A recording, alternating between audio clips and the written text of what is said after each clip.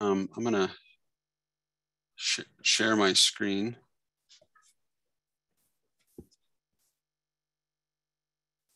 Okay. Okay. Thanks, Ian, for that for the introduction. And you already said sort of who I am, so I don't need to go into that. But I do want to follow up and say thank you to Ian and to Megan and to the LMEC for inviting me to talk about this new data set. And I want to thank all the participants for coming and hearing about this and doing some of the mapping at the end of this session. So I'm going to talk here about the data set that I've cleaned from the Homeowners Loan Corporation residential security map shown here in the background. But I'm going to start off with just a little bit of background about the agency itself to give a little bit of context. So the Homeowners Loan Corporation was signed into law in 1933, the first year of FDR's first presidential administration. And the purpose of the agency was initially to issue refinancing loans to struggling homeowners who were facing foreclosure. The idea was that through federal government assistance and insurance, the HOLC could reduce the monthly payment that struggling homeowners had to pay off to the lenders, which would in turn allow more people to stay in their homes rather than going into foreclosure, and would allow the private lenders who owned those mortgages to recoup a larger share, albeit over a longer time period, of those mortgages. That program, however, was only administered for 3 years. And then after that, for the bulk of the life of the HOLC, it essentially became a property managing and selling firm. So shortly after the refinancing program was initiated, even though monthly payments were reduced, a lot of people facing wage cuts and unemployment still could not make those payments and then would go into foreclosure, and that property would then become owned by the HOLC. And so after those short years of refinancing, the HOLC was basically just trying to repair these properties, rent them out, and then it had a mandate to try to sell them as quickly as possible. Actually, I think by 1940 or so, the HOLC actually was the largest urban residential property owner in the entire United States. I think at their peak, they owned almost a 250,000, a little less than 250,000 houses across the United States. But the reason that most people talk about the HOLC today is something called the City Survey Program, which was initiated in 1935, right around the transition period from when the HOLC went from refinancing to property selling agency. And the City Survey Program, the idea was to send out a bunch of neighborhood appraisers, many of whom were regularly employed in real estate or in lending themselves. They were sent out into the field across hundreds of cities in the United States, and they collected a massive amount of data in these places, and built up these maps where they rated neighborhoods essentially on the risk they posed to property investors. So here's the redlining map, the so-called HOLC redlining map for Boston, to get you an idea of what these maps look like if you haven't seen them already. And the field agents sent out by the HOLC, they did a 4-grade schema going from A, which were considered the best neighborhoods with the lowest risk, down to D, which were colored red, and those were considered the riskiest. To make these maps, they took a lot of things into account. For example, the housing age and condition of these neighborhoods, the proximity of factories and other noxious land uses, and importantly, the racial composition of these places, particularly the Black population percentage and the percentage of immigrant residents. An important note about these maps, they're often called redlining maps, but the HOLC did not actually use these maps for redlining. By the time that they drew these maps up from between 1937 and 1940, they had completely stopped their refinancing program. And a lot of analyses have actually looked into that refinancing program and found that the HOLC issued a bulk of their loans actually in the lowest grades in C and D graded neighborhoods. And which kind of makes sense because those are the neighborhoods that were likely to have a larger share of homeowners facing foreclosure. But these are often called redlining maps because they can provide some important details into how lenders and other property investors of the time understood neighborhood level risk. So a lot of this data has been made publicly available on this really nice user-friendly interface from the Digital Scholarship Lab at the University of Richmond. I believe there's probably links later on onto this website. It's really useful to zoom into these places, and you can click on these neighborhoods, and you can actually see the notes that the appraisers made in these places to get an idea of what they considered were, for example, favorable influences, detrimental influences, information on the trend of desirability, occupation of workers, incomes, the foreign-born population, the Black population, the number of families that were on government relief, and then all sorts of information on housing from the type of housing to the type of construction, the repair status, the age of housing, and all sorts of information all the way down to this little area where the neighborhood appraisers actually just wrote whatever notes they considered were important for future people who would be looking at these notes. And these were used, it's believed, to devise this A to D rating schema. So there's lots of important and interesting information in these notes. And also the DSL website, they have a really nice little way. You can just simply download these and they've already done all the digitalization. So you can actually get all of those notes and those map grades as shape files. And then with all of that information already processed through an OCR process. And it's easy, you can do a Control F through that information to sort of sort through it. However, if you import that data, this is what it looks like. This is just one cell from an Excel, or if it was in an Excel file, this would be one cell with all of that information for each neighborhood. There's about 6,000 to 7,000 neighborhoods that they have this information for. And this is just one of those neighborhoods. And this is what all that data from that area description sheet looks like. So it's not super useful in its current format. So the aim that I was trying to do with this project was to take this information and to put it in a more usable tabular format that would allow analysis of those variables in those area description sheets. So I did that. I'm going to walk just kind of briefly through some of the steps I took to get that data in that more usable format. So the first step was essentially to tabulate that data, to take it from that single cell in Excel and then put it across multiple cells with header names that you can kind of make sense of. And the way, I won't go into too much detail, but essentially the idea is you can look at these and you can identify these patterns where you have numbers here followed by a colon. So you've got a 5 here, 2B, 3G, 3Q. These are all different sections that are on the sheet. And so these all correspond with a different variable on that sheet. So what I did was I identified those variables, what each of these indicators meant, and then you can give them a name that makes more sense, and then you can put it out into column format. So you have, for example, the terrain, the favorable and detrimental influences, the inhabitant type, family income, foreign-born, Black population, infiltration, notes, all of that information in a much more easily navigable spreadsheet. However, the issue here is that while this is much more easily readable, you still got all these characters and numbers and symbols all sort of still in these columns. So you can't do any systematic analysis with any of this quite yet. You could read through it much easier and much quicker, but you can't sort of make graphs or charts or run regressions or anything like that.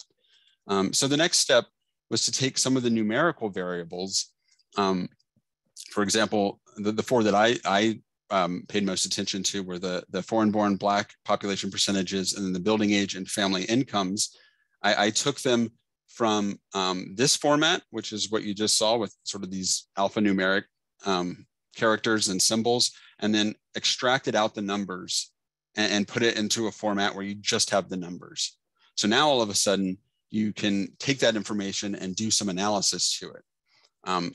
For example, just taking that information for, I took that information for 129 cities across the country, and then broke down those variables by HOLC neighborhood grade and by region. And so you can get just a quick snapshot here, looking at each of these variables. For example, the Black percentage, you could see here across regions, almost all of those neighborhoods with any Black population were assigned D grades. That's what's going on here. A very few number were assigned C grades, but most were given the lowest grade, were given the red grade. Then you can look into the foreign-born population. Similarly, you've got a similar pattern, but a higher proportion of neighborhoods with foreign-born residents were given either C grade or B grade. I think it's kind of interesting to note some of the disparity between regions. For example, in the West, there's a much larger gap between the C and the D neighborhood than in other areas, which probably has to do with a harsher grade given to Mexican American, Chinese, Filipino neighborhoods, which were more commonly located in the West, whereas in the Midwest and Northeast, a lot of the immigrant populations were from Europe, and those neighborhoods often were more likely to get a C grade than in the West. Then you can look at income, where, as you'd expect, sort of higher incomes in the green neighborhoods, and then it slopes downwards. And then building age is the opposite, where older buildings are most often located in neighborhoods that received lower HOLC grades. So that's just sort of a snapshot of this data once it's been tabulated. Also, I wanted to look at some of the descriptive variables. So I focused on 4. I focused on the repair status, the mortgage availability, the occupational class, and the foreign-born group. And so these descriptors in that Excel sheet, they look, I mean, you've got all sorts of different words used to describe the condition of housing, mortgage availability, and occupation class. And then the task for me was then to sort of condense those down into like 5 recognizable categories. Like, for example, for repair, I was able to break it down into good, fair, poor, and poor, and so on for mortgage availability and occupation class. So you can produce visualizations like this, for example, where you can get sort of the breakdown by HOLC grade of each of these 5 categories associated with each variable. So for home repair status, as you'd expect in A neighborhoods, these are mostly considered good according to the sheets. You've got a little more variability in B neighborhoods and C neighborhoods, and then you get down to D neighborhoods, and you have a much higher proportion. The appraiser wrote down, said that the repair status was poor in those neighborhoods. You've got similar patterns with mortgage availability, more available in A neighborhoods, and then it goes down to the least available in D neighborhoods. And then you can go to occupational class and see sort of a similar sort of pattern. And then the final thing I'll talk about here before we go into the exercise will be another thing you can do with the data, which is look at the quote unquote foreign-born population group that's listed in the sheets. And then you can break down the HOLC grade by the listing of different groups. So for example, on the far left here, you can see East Asian and Pacific Islander groups were the most likely to be assigned. The neighborhoods with those populations listed in the sheets were most likely to be assigned a red grade compared to the other populations, followed by the Black, if there was any Black population mentioned, followed by often it would the records often say Latin population, which in the West is most often specified as Mexican American. And then in other parts of the country, there's Puerto Rican and Cuban residents, and sometimes Central American. Those come next. And then you get to sort of Southern European, Eastern European, down to Irish, Jewish, Nordic, and sort of your Central, Western, Northern European over here. Okay. So that's sort of a breakdown of what the data set is like. I can transition now into, I'll stop sharing. I can transition now into the activity. That sounds great. And Scott, if I can, yeah, can I just chime in for a minute to, I'm going to go ahead and drop into the chat here a link to our data portal where you can access and download the data that Scott just described. You may want to do it now, and it might be kind of hard to follow along with the demo that he's about to give, but I just wanted everyone to have that link so that you can access it. Keep it in your notes. But yeah, back over to you, Scott. Okay.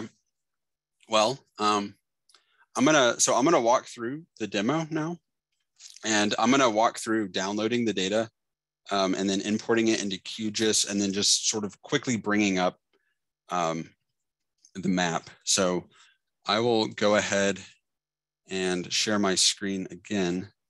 Let's see. No.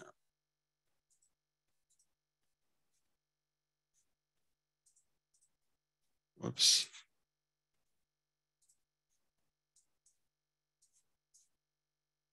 Okay. So I'm gonna walk through where to get the data. You can follow that link, but I just type in LMEC data, and it comes up right here.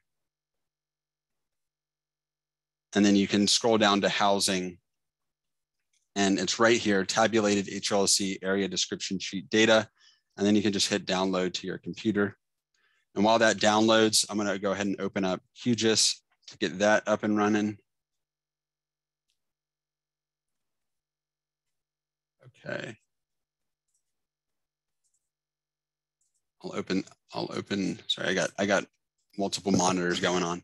So I like to save it, if you have a folder, I've called mine 2022 LMEC. That's kind of where I'm just going to keep all of this data. So if you want to bring the GeoJSON file into there, just so you can find it a little easier. Okay. And then I'll start on QGIS. Once that opens, I'll start a new project here.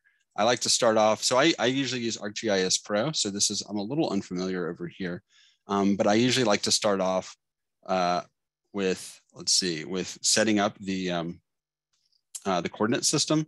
So it's you can just type it in. I don't know if this is the one y'all use in Massachusetts normally, but that's the one I'm going to go with. I've got it saved up here, but you can go to the Massachusetts mainland. That's the one I like for this projection. Set that up. I also like to put in some imagery to help sort of guide me. So let's see. We'll need to go to the plugins, manage and install plugins. Are we good on pacing?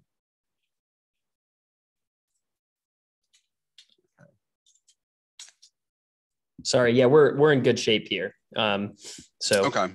Yeah. Okay, so we're putting in I'm putting in a plugin just to get some satellite imagery to help sort of guide us. You can type in quick map services real quick and just install that plugin. Doesn't take too long. Okay. All right, and then you can go to web up here, and then it should pop up there. You probably don't have all of these options yet, but you can add, I believe you can add those options by going to the settings. And then I think you can get contributed pack. I already had it, so it didn't do much. And then you can look at the visibility, and it'll provide sort of the different types of imagery that you can add to your map. You can set that up as you like. And then you can go back to web to quick map services. I like the Google hybrid, but you can set up anyone sort of you feel familiar with, NASA or OpenStreetMap or something like that. And then I zoom into Boston here. And then we'll go to layer up top. We're going to import that layer that I just downloaded. So you can go to layer up top and then hit add layer down here. And then we're going to add vector layer. And you should see this box pop up here. We can click this to open up our files. I've already got it linked here, but you can navigate to the little folder you set up where you've got your files. You can just double click that and then hit add down here.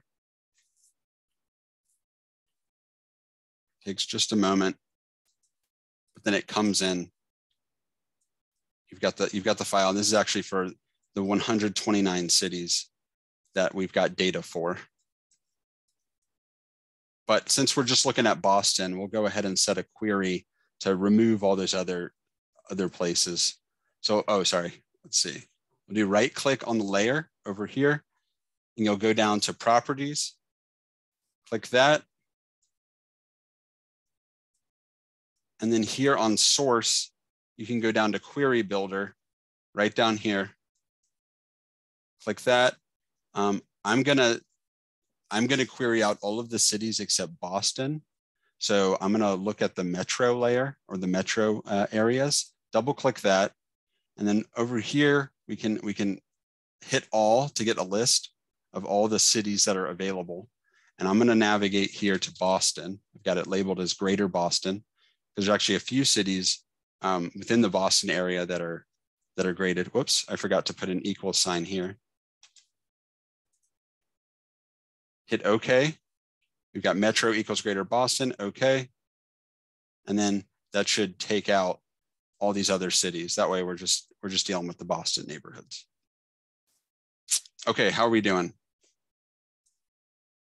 I think we're good. I don't mind running a little long on the demo because I actually think that this is really useful for people to see before we dive into like any activities. So take your time. I think that we're doing good. Well, I also just want to make sure I'm not going too quick. Someone might have. Yeah, that's a good point. If anyone has questions from the crowd about kind of what we're looking at throughout, feel free to chime in.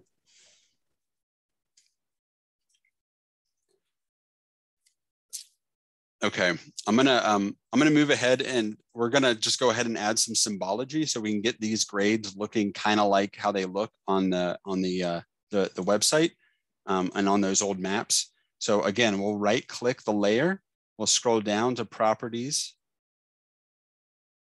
hit properties.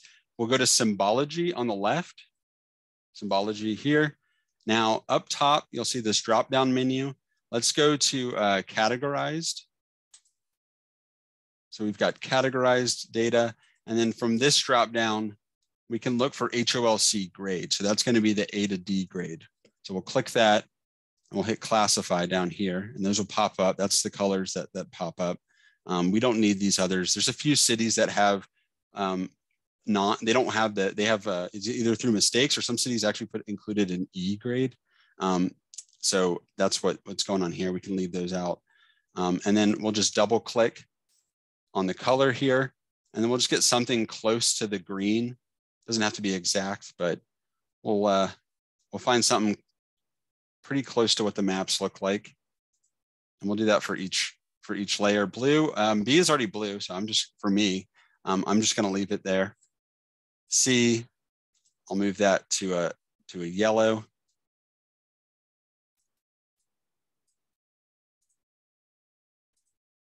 And then D, we'll double click that and move that to a red. Okay, those are probably close enough. Down here, you can go to layer rendering. I like to make it a little transparent, just so you can kind of see the satellite imagery, what's there in the background. So you can reduce that down to around 60% or wherever you'd like, and then hit OK. And then there you go. This is more or less sort of the kind of matching the colors. You kind of get the idea here. So that's just sort of mapping the basic layer that you import. But now I'm interested in looking at some of the other variables that I've cleaned up in here and seeing how these might overlay these traditional boundaries. So we're going to go back over to the layer and we'll right click it And then we'll go down to duplicate layer.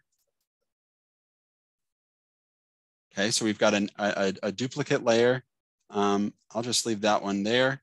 And then we'll go back up to this layer, right click it and hit properties. And then we're gonna map one of these other variables. So for this demonstration, I'm just gonna look at the age of the property, since property age was a big one for how these grades were assigned. So that's a numerical category. So we'll go to the graduated symbology up here.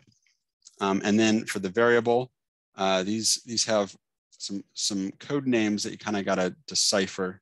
But you've got, let's see, mid-age.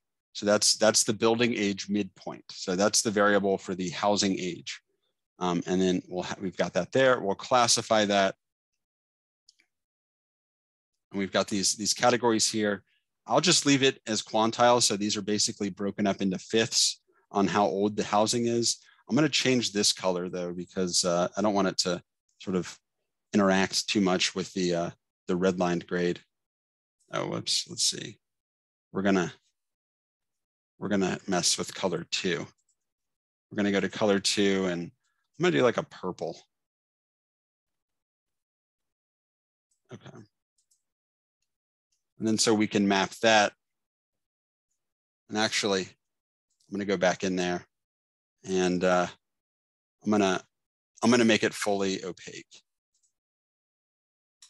So then you've got sort of you can group it by age, and then like real quick, you can kind of see, as you'd expect, sort of a lot of the older areas are closer to the city.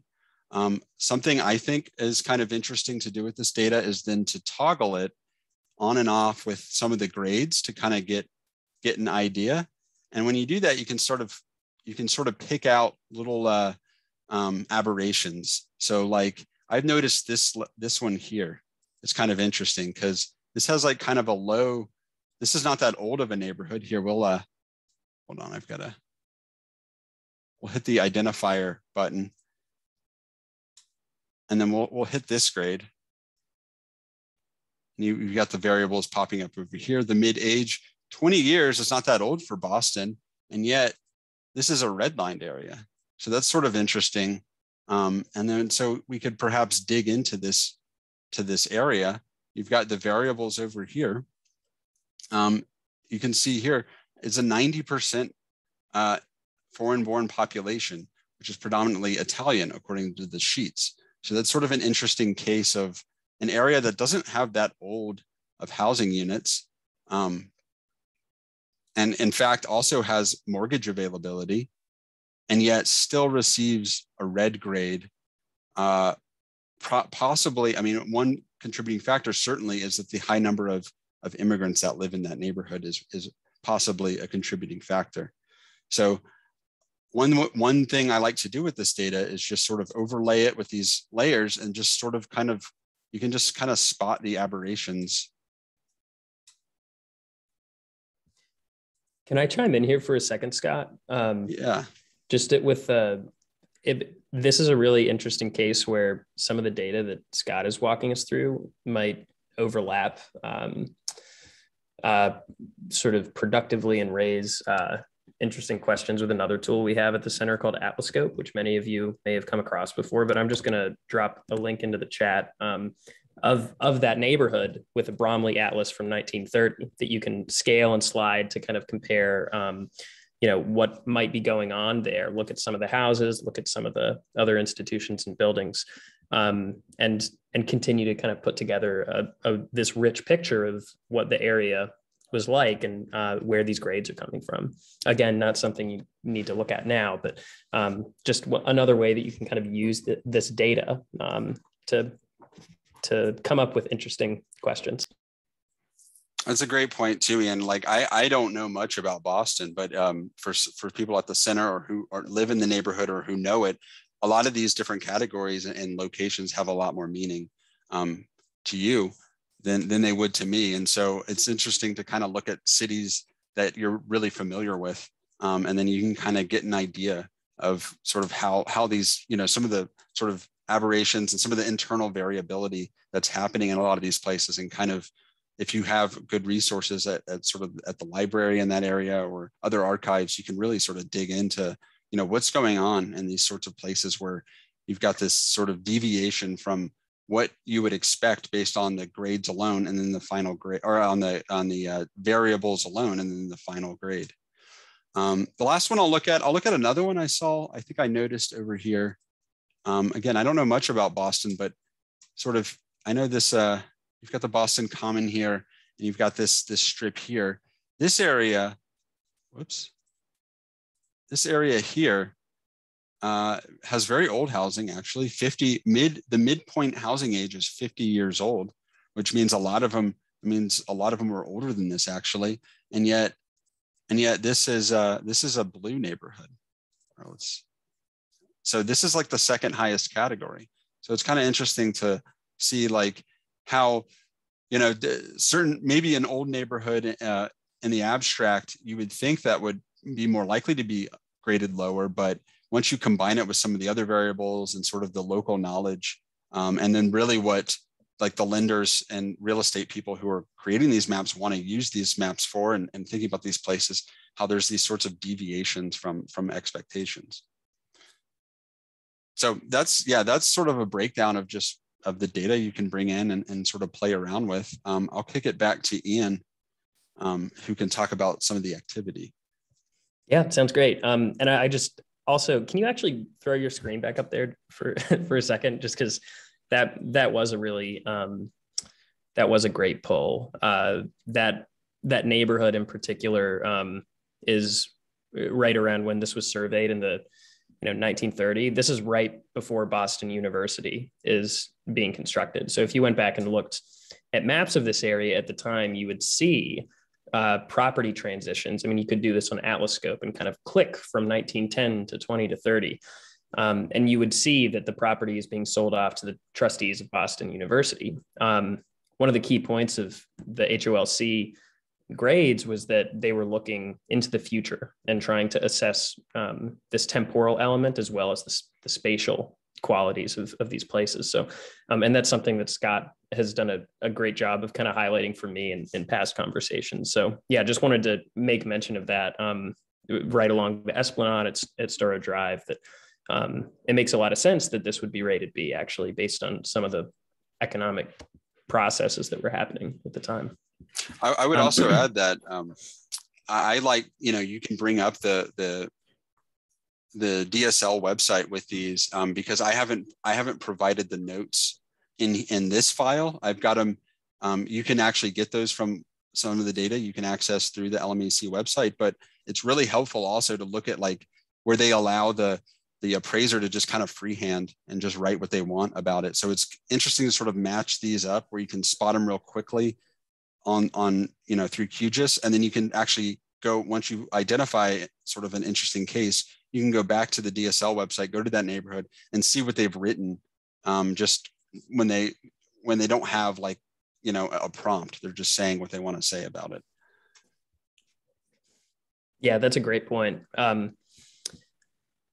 Yeah, well, so we got about 30 minutes left here. And, we were thinking maybe we would break this up into breakout groups, but I actually think that the number that we have right here is going to be really manageable for just kind of staying together and working through this activity. So I'm going to go ahead and share a Word document here with in the Zoom chat that will bring you to a little couple page worksheet. Not really a worksheet. It's more just a set of instructions and questions that you might think about as you access this data. So we asked as part of the workshop that you download QGIS in advance. It's okay if you didn't get the chance to do that. Go ahead and spend a couple of minutes downloading it now if you haven't. The link is there right at the top of the document. And why don't I go ahead and share my screen and just as I as I talk through this, and I'll be quick so that we can have as much time as possible together. Everyone can see this okay, right? Great. Yeah. So I think for the sake of time, we can probably pass on introductions maybe until we get to a group discussion later on. But what I'd love for us to do is, so go ahead and download QGIS. You can ignore all the stuff about breakout groups. Just what we're going to do is follow basically what Scott just did for us, right? And do that on your own. Navigate to the LMEC website and the data portal. You can do that here at a link that we've plugged in for you. And run back through that process that he just did. And if you run into little roadblocks as you do so, we can give you a hand with that. Asking some questions about what kinds of patterns, anomalies, and surprises you find in the data. If you have enough time, you can even pull down some other data sets and compare them to the redlining or to the HOLC data that Scott's put together. We'll do that for about 15 to 20 minutes.